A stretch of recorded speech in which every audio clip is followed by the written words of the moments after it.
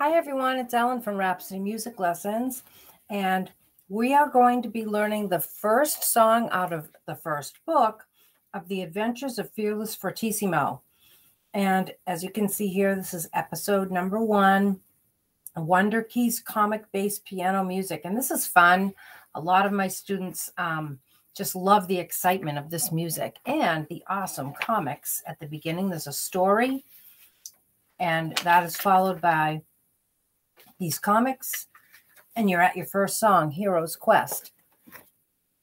This music makes you feel like you are really playing just something full, and it makes you sound so, I've had students say, wow, I sound so professional. I sound so good. I feel great when I play this.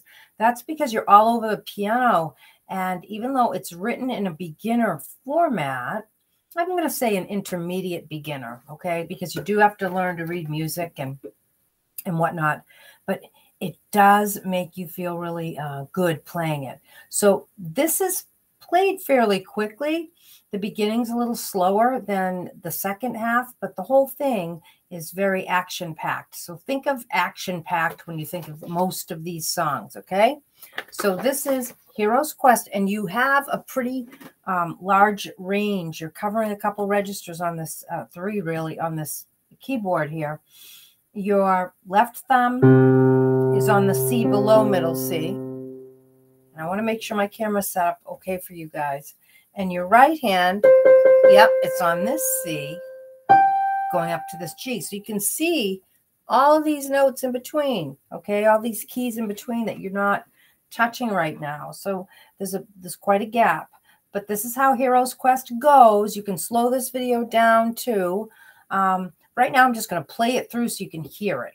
And then maybe we can break it down into sections in another video, and I can help you out there. But this way you can see where your fingers go. And again, you can grab these books right on Amazon. There's a whole trilogy, meaning 3 books. Okay, here we go.